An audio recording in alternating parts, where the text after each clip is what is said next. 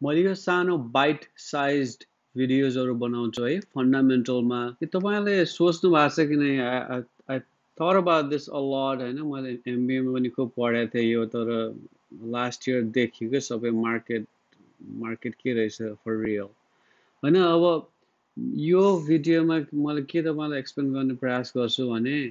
interest rate र stock मार्केटमा relationship कस्तो छ होइन रिस्क अन अफ भनेको के हो अनि त्यसबाट यो के भनिरहेको छ भने कोरोना भाइरसले इकोनोमीलाई बेसिकली इकोनोमी एकदम ध्वस्तै भएको थियो तर किन नेप्से यसरी यसरी बढिरहेछ होइन अनरिलेन्टलेसली यदि अब तपाईँ चार्ट हेर्नु टेक्निकल एनालिसिस गर्ने मान्छे छ भने यु क्यान सी होइन कसरी बढिरहेछ यो कोभिड भयो कोभिड हुने बित्तिकै सेन्ट्रल ब्याङ्कले केही गर्यो इन्ट्रेस्ट रेटको अनि त्यो इन्ट्रेस्ट गर्ने बित्तिकै मार्केट बढेको बढेछ है त्यो रिलेसनसिप बुझाउनको लागि मैले यो तपाईँहरूको लागि यो भिडियो बनाएको छु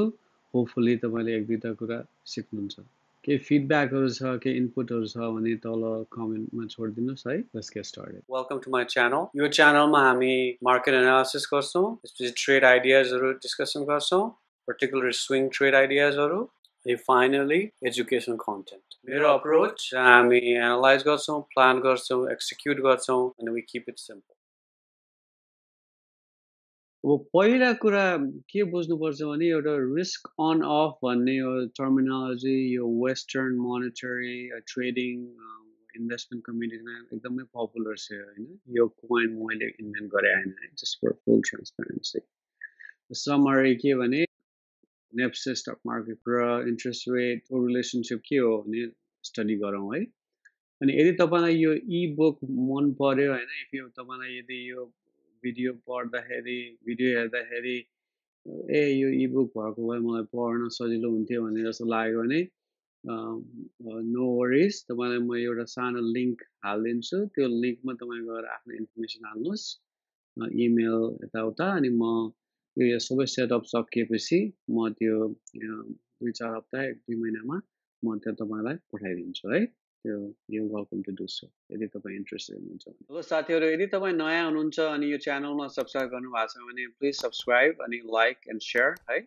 यदि तपाईँले यो मेटेरियलमा अनि साथीहरू यदि त्यो तपाईँ यो च्यानलमा नयाँ हुनुहुन्छ भने यदि तपाईँलाई मेरो न्युज लेटर पढ्न मन छ भने साइन अप गरिदिनुहोस् तपाईँलाई विकली बाई विकली बेसिसमा मैले यसो समरी हाइलाइट्सहरू अनि टेक्निकल एनालिसिस आइडियाजहरू म सेयर गर्छु है साइन अप गर्नुहोस् इट्स फर फ्री अब इट्स अ सिम्प्लिफाइड भ्यू है like with everything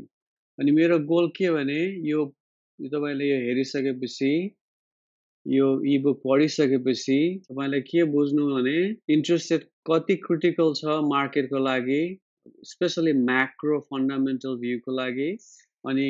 interest rate र ट्रेजरी बिल्सको के छ रिलेसनसिप अनि कसरी ठुलो प्लेयर्सहरूले मार्केट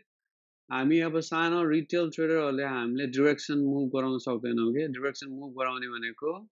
ठुलो प्लेयरहरूले कसरी तिनीहरूले they think about risk on and of होइन अनि कसरी तपाईँले त्यसपछि तपाईँले यो यो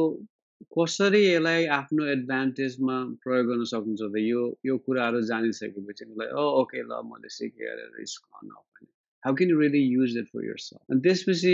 अर्को कुरा के पनि हुन्छ भने अनि त्यसपछि अर्को कुरा के पनि हुन्छ भने तपाईँलाई मैले एभिडेन्सहरू दिने प्रयास गर्छु यो होइन अनि मैले सबै भिडियोमा भनेको जस्तै होइन मैले कसैले तपाईँलाई इन्टरनेटमा केही भन्यो आइडियाहरू सुन्यो भने maybe you like you blindly follow if you feel that way about me great तर आइएम स्योर म के तपाईँलाई इन्करेज गर्छु भने मैले लिङ्कहरू हालिदिन्छु तपाईँ त्यो लिङ्कहरूबाट गएर आफ्नै टाइममा मिल्यो भने गएर रिसर्च गर्नुहोस् होइन त्यो प्रेफरेन्सेसहरू अनि मेबी तपाईँहरूले नयाँ अब्जर्भेसन गर्नुहुन्छ होला यदि किन नयाँ अब्जर्भेसन वा केही मैले यहाँ ओभरलुक गरेँ भने तपाईँ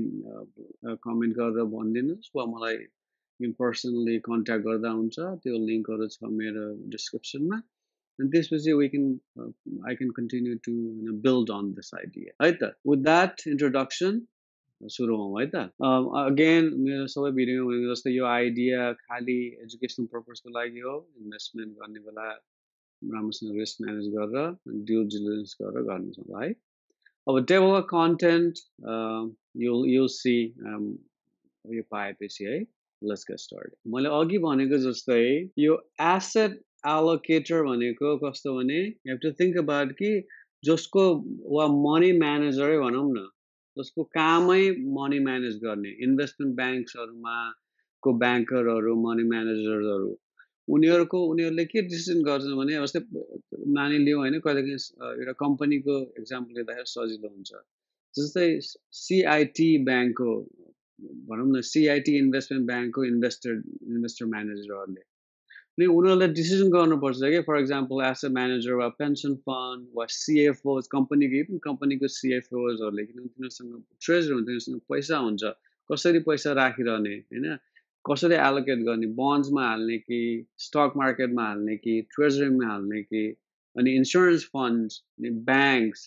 अनि कुनै कुनै केसहरूमा गभर्मेन्टले पनि दे मेक डिसिजन्स एक्चुअली गभर्मेन्टले ट्रेजरी बिल्सको डिसिजन गर्छ तर इन केस अफ जापान उनीहरूले directly stock मार्केटमै किनेछ that's not the ideal scenario अब यिनीहरूको यो अब तपाईँले यदि बुझ्नुभयो भने एसेट म्यानेजरहरूको के हुन्छ भने इन्भेस्टमेन्ट अप्सन कि फिक्स्ड इन्कममा हाल्ने कि सेयर मार्केटमा हाल्ने अफकोर्स पैसा क्यासमा हाल्ने भने that's not a good idea किनभने तपाईँले इन्फ्लेसन बुझ्नुहुन्छ कि बुझ्नुहुन्न